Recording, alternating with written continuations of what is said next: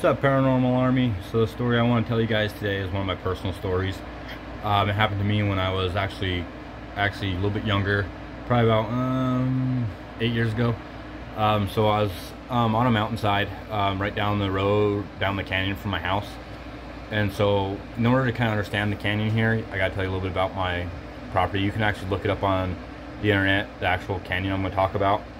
But it's not really secluded, which makes it actually the strange portion about it is because it's not secluded. People do live on the canyon. So but the strangest of the story is because I actually don't think I seen the thing that was following me, but I did get a couple glimpses of it, and it was one of the most terrifying and creepy things I have ever seen. So I can't say it's a ghost, I can't say it's a creature in the woods, I can't say it was a monster, but all I can say, it was something I can't explain. Alright guys, let's jump right into it. Alright, so my story begins, it was about 5:30 in the morning. Me and my buddy Jeff was getting ready to go on a hunting trip down the canyon in Ford's Creek, or Lower Ford's Road. And so we were getting ready, you know, in our house. It was about September, so it was starting to get kind of cold, you know, so less people was out on the mountainside than normal. But we walked out our front doors, you know, I just got my boots tied up, you know, and I got my layers on because, you know, it's still snowy as shit outside. And so we're like, all right, let's do it. And we just jumped over the fence, started walking down the mountainside. And so how our property was set up, we had an old house right next to the new house. So our new house is here, old house is actually about right here. And behind the old house, going that way down the mountain, was Lower Ford's Canyon. And so that's where we decided, okay, let's go down there and hunt, and let's see what we can find. And so we just started heading down the mountainside. All right, around this time, you know, it was starting to get light outside. You know, it was still kind of dusk, kind of dark, kind of light. You know, it's about 5:30 in the morning. No, that's wrong. It's about 7:30 in the morning. So it was just barely getting light up there. And the temperature started actually dropping because all the sky opened up and it was losing all the heat it held in. So it was super fucking cold that day. And so we're walking down the mountainside, and then I keep getting a feeling I'm being watched. You know, I had my 22 with me, and so I did have protection just in case something did come after us. But you know, it's only a 22, so what could it really do? You know what I mean? But I just kept getting that feeling something was watching me. Something was watching me. It just felt like I wasn't alone. Jeff, I noticed he kept looking kind of behind him periodically. You know, he didn't mention or say anything to me, but I know he felt it too. But we never saw the thing like in the very beginning of the hunt here. It actually took a while before it started doing things to us, but once we're walking down, we're starting to get down to a good little flat area we call the animal graveyard. That is because a lot of animals were buried there before we even got to the mountain, so we don't know how they got there or why they're there.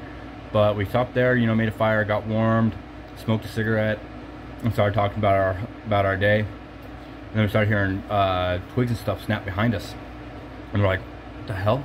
So we start looking around, don't see anything. Okay, and so we're just kind of wait a little bit longer, you know. We start the fire, we spark up our pipe, and so we're just kind of hanging out, you know what I mean. Then we heard snap, snap, snap behind us. What the hell? And we go look around, look behind us, nothing's there. And so we put the fire out, and we're like, all right, we got to keep continuing. If there is something out here with us, we keep hearing it, but we got to get down the mountain, and we got to go finish this hunt so we can get home. And so we walked down the mountain, got to the very bottom of the canyon there. It's about 5,000 feet to the bottom. And so so the road that you come in on is called Lower Ford's Road. And I'm going to tell you a little bit about the road. So the road itself, everybody who's ever gone off the road has died, besides one person. This guy jumped out, shattered his back, and climbed out of the canyon. He's the only one to ever live going off this canyon. So numerous people have died on this mountainside, just driving off the canyon, being drunk, you know. And so it's a very, very dangerous canyon. There are still old cars that are still at the bottom of the canyon that they can never get recovered because of how dangerous this little section of the road is.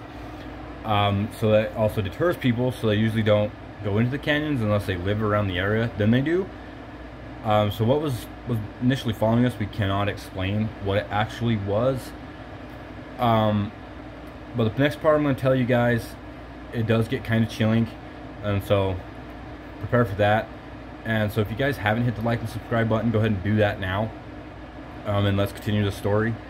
Alright, so we're walking down the canyon. We're about 100 feet from the bottom of the creek there, and we get hit with this awful smell. This awful smell. It was like death, decay. It was nasty as fuck. It was really gross.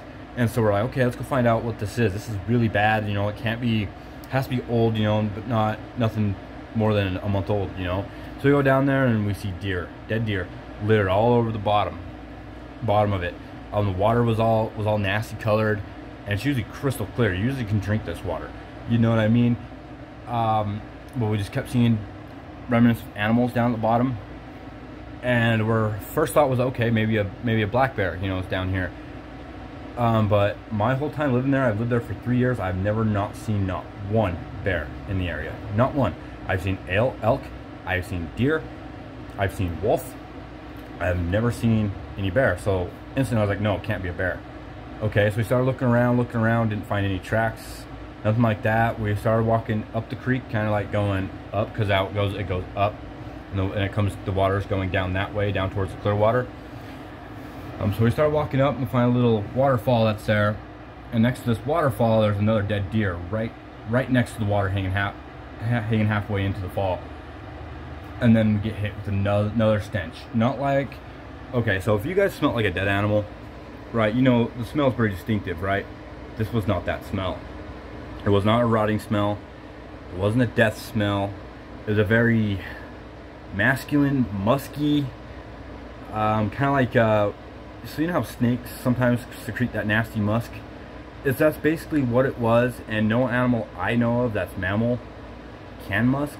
And if you guys do, mention it below in my comments.